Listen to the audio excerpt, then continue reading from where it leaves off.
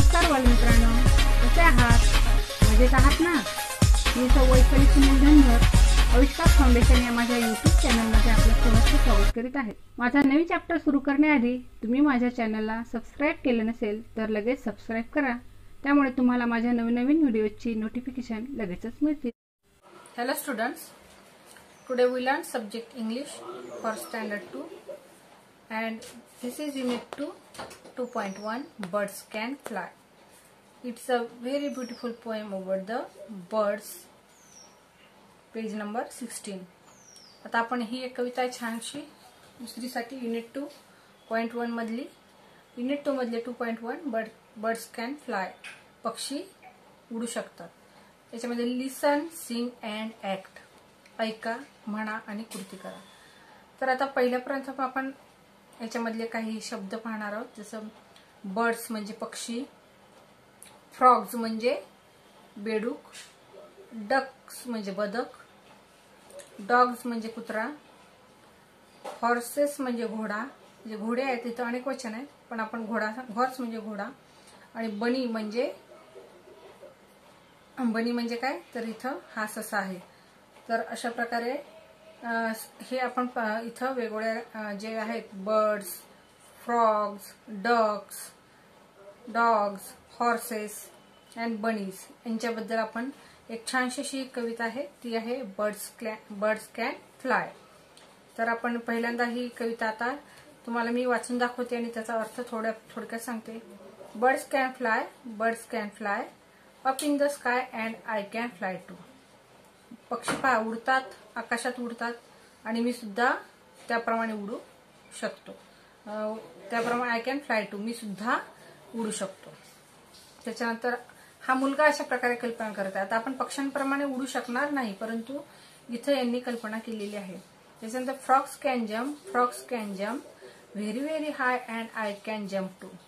Frog म्हणजे बेडूक उड्या मारतो पहा आणि खूप उंच उड्या मारतो, त्याप्रमाणे मी सुद्धा उड्या मारू शकतो। त्याच्यानंतर ducks can swim deep in the water and I can swim to. हे बदक खोल पाण्यात सुद्धा ते असे पोहत असतात आणि मी त्यांच्याप्रमाणे सुद्धा पाण्यात पोहू शकतो। स्विम म्हणजे पोहणे। त्याच्यानंतर dogs can walk on the ground and I can walk to. हे जे कुत्रे असतात ते कुत्रे जमिनीवर जसे चालतात त्याप्रमाणे मी सुद्धा चालू शकतो। त्याच्यानंतर horses can run in the forest and I can run to. हे जे घोडे आहेत ते वेगाने धावत असतात आणि त्याप्रमाणे ते जंगलात सुद्धा धावतात आणि मी सुद्धा त्यांच्याप्रमाणे धावू शकतो। त्याच्यानंतर bunnies can hop on the grass and I can hop to. हे जे बनीज म्हणजे काय, हे रॅबिट असतात ससे, ते हॉप म्हणजे हॉप उड्या मारतात की नाही, हॉप म्हणजे उड्या मारणे, तर त्याप्रमाणे उड्या मारतात। ससा कसा उडी मारतो त्याप्रमाणे, आणि कुठं मारतो तो ऑन द ग्रास, गवतावर, आणि त्याप्रमाणे मी सुद्धा उडी मारू शकतो। अशी ही छानशी कविता आहे। ती आता आपल्याला काय करायची, म्हणायची आहे आणि त्याप्रमाणे तुम्हाला कृती करायची आहे। जर पोएमचं नाव आहे birds can fly, listen, sing and act. तर ही कविता आहे, आपण स्टार्ट करूया है। Birds can fly up in the sky and I can fly too.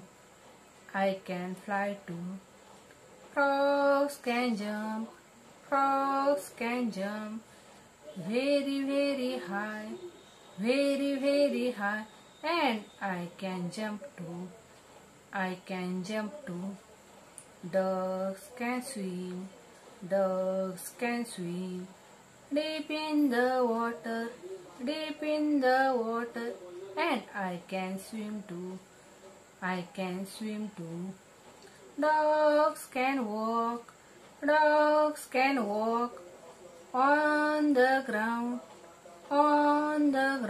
and I can walk too. Horses can run in the forest and I can run too. Bunnies can hop. Bunnies can hop on the grass. On the grass. And I can hop too. I can hop too. I can hop too. I hope you enjoy this poem. Are you enjoy? तर या कवितेमध्ये पहा आपण अशा प्रकारची छानशी चाल ही कविता मी तुम्हाला म्हणून दाखवलेली आहे.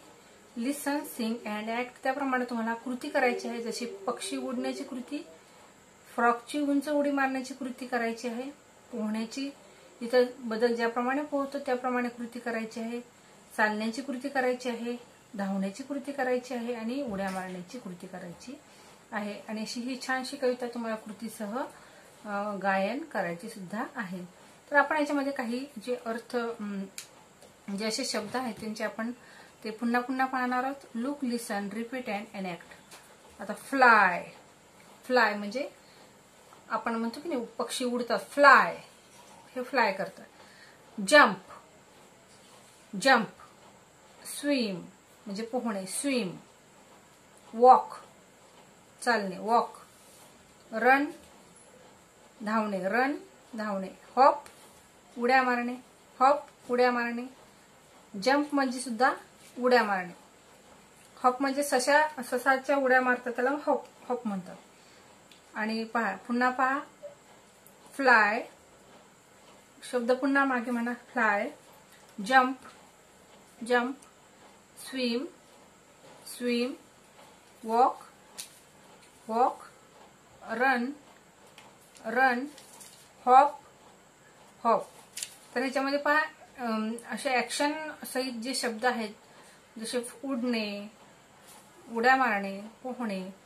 तर हे जे कृती आहेत त्याच्यामध्ये वेगवेगळ्या, तर ते आपण आता ह्याचे शब्द काय आहेत ते सुद्धा पाहिलेले आहेत. आणि मला वाटतं ही अशी छानशी पोएम आहे. I hope you understand it very well and I also enjoy. And I also hope you understand my poem and also my video.